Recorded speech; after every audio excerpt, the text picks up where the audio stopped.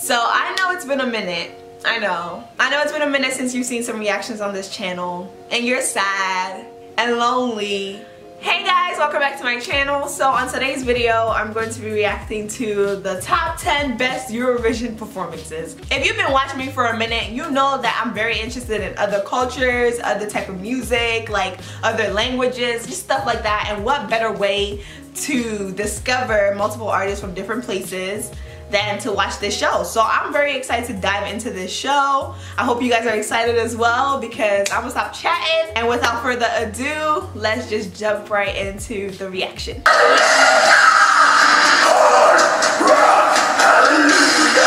Some performances steal the show, while others are unforgettable for completely different reasons. So this is a compilation, okay. Okay, because I was like, why the hell is someone talking? Top 10 Eurovision performances. I'm ready! Take me there! 1996! Before we begin, we wow, we're going all the way back. I had no idea this was this deep. For this list, we're focusing on the most memorable live performances, judging on showmanship and unique flair. A challenging feat, since every year there are interesting entries for ESC. Classic entries like ABBA's Waterloo are excluded since they gave good but static performances. Wait, ABBA was on the show? Number 10, It's My Life. Cesar from Romania. Romania! Okay, let me hear where Romanians got to offer. We know what you're thinking. Glowing orbs, smoke machines, and a bedazzled Dracula? It gets better. What makes this performance by Romania's Cesar noteworthy is the singer's vocal range paired with dubstep and nudish dancers on stage. Admittedly, the dancers are a bit distracting, but we're guessing that if they were painted any color but red, that it would clash with the decor. Here's the thing, it's never boring, and instead draws you in until the song ends and you want to hit replay. Joke all you like about Cesar, but it takes balls to represent your country, sing in falsetto for millions of viewers, and make it look effortless. Okay, Cesar. Number 9, Heroes. Måns Zelmerlöw from Sweden. Sweden. Stupid, sexy Swedish Måns. That's so cute. This feast for the eyes won the competition that year with captivating visuals and choreography that was perfectly synchronized between Måns and the animation being projected behind him. It could have easily been cheesy, but instead, it stunned audiences with its simplicity and dynamic storytelling. And natural on stage, Måns knows how to engage the audience. It's also easy to chalk up the performance's success on the visuals, but a large part of it is that's some Beyonce shit right presence. There. Number 8, Hold Me. Farid Mabedov from Azerbaijan. Azerbaijan? I'm not gonna lie, I've never heard that country Rather, before. it's creative choreography. It may be difficult to reinvent a chest-pounding love song, yet it doesn't take a genius to rhyme smile with mile.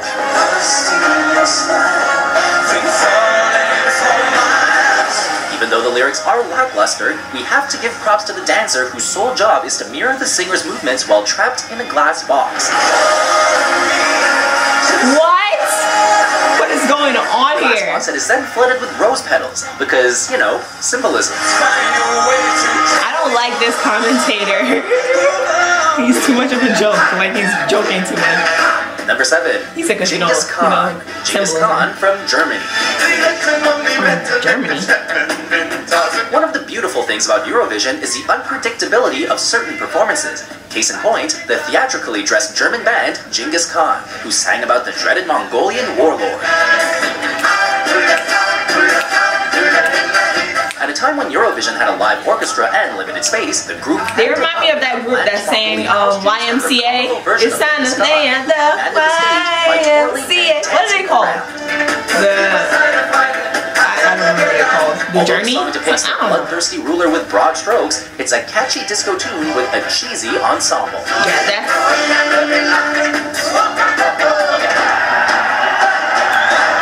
Number 6. Ukraine! Dances. Ruslana from Ukraine. first impressions are important, and the best way to get everyone's attention is to have a powerful opening. Say a few battle horns. Oh, and don't forget percussion. From the start, Wild Dances is a hit with the audience as they chant and clap in time with the leather-clad performers on stage.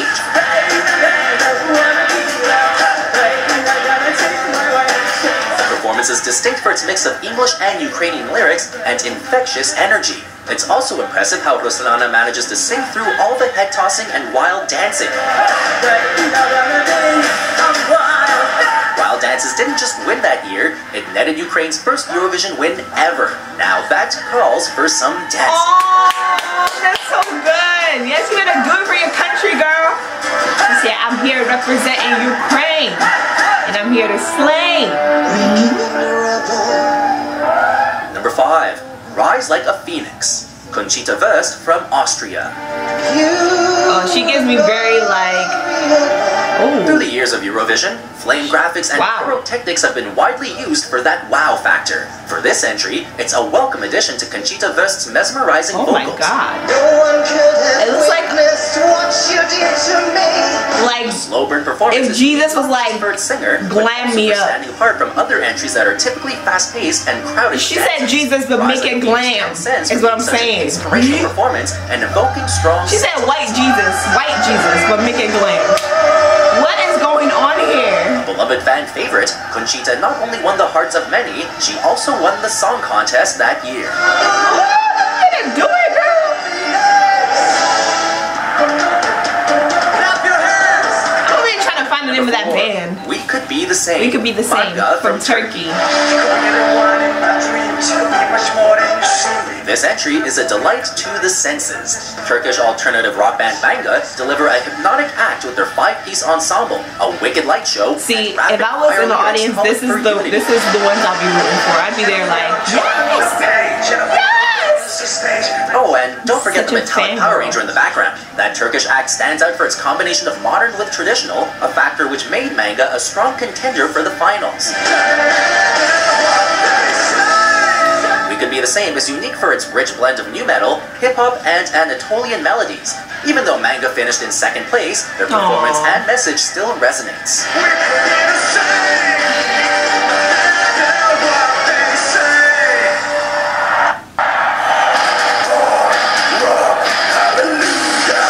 Number 3, Hard Rock Hallelujah, Lordi from Finland. Oh lordy lordy.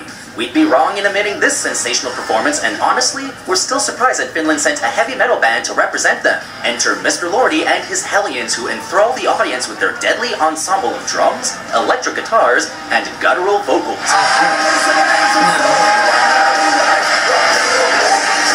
Adding to the spellbinding and hellish melody are the full-body costumes and special effects makeup that solidify the entire performance. We also have to give props for those going to hell wings that to see a concert out of nowhere. That's what this is like.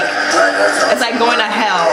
Like you book a first undisputed champions for Eurovision that year, since they did, after all, first class ticket to hell performances to go watch a concert.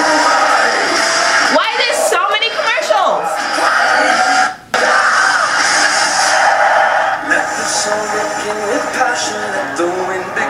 Number 2, Love, Love, Peace, Peace. Måns Zelmerlöw and Petra Mjelde.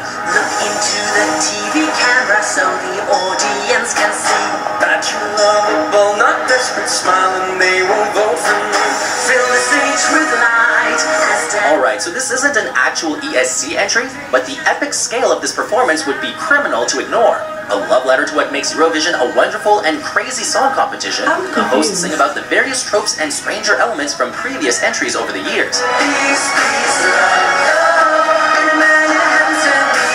Man in a hamster wheel? That happened.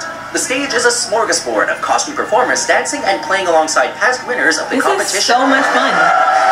Like, this stage has seen it all. Whether you recognize the references or are new to Eurovision, it's a lyrical masterpiece to be That is iconic. The fact that this stage has experienced all manner of artistry, creativity. Before we reveal our top Eurovision sensation, here are a few honorable mentions.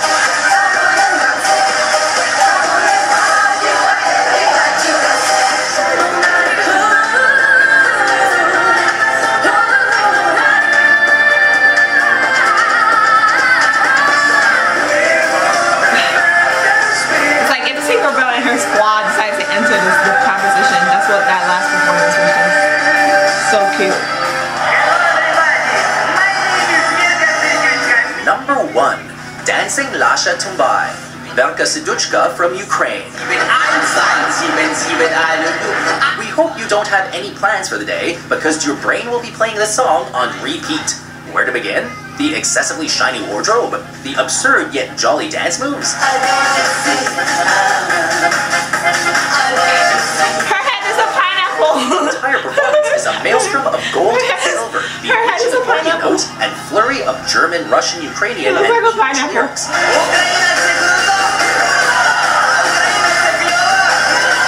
Don't try and make sense of the performance though, rather enjoy the lively I'm madness. trying to make sense of this whole video. Dancing Lasha Like, Dubai what? This is not what I thought this video. I thought it was gonna be like I could actually watch these performances, but it's a compilation video. Do you agree with our picks? Check out. Okay, so this is what I'm gonna do. And I'm gonna need y'all help for this. Y'all need to be in the comment section. Y'all need to go to the comment section right now and let me know what country, what artist I should like really focus on for now. For now. So I should like an artist or a country or whatever I should dive deeper into, like reacting to their performances, like their whole performances. And it has to be on YouTube. So yeah, let me know in the comment section down below and I'll dive into that on a different video.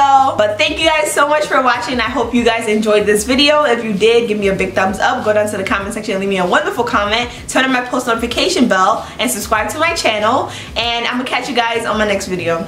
I love you guys. Bye.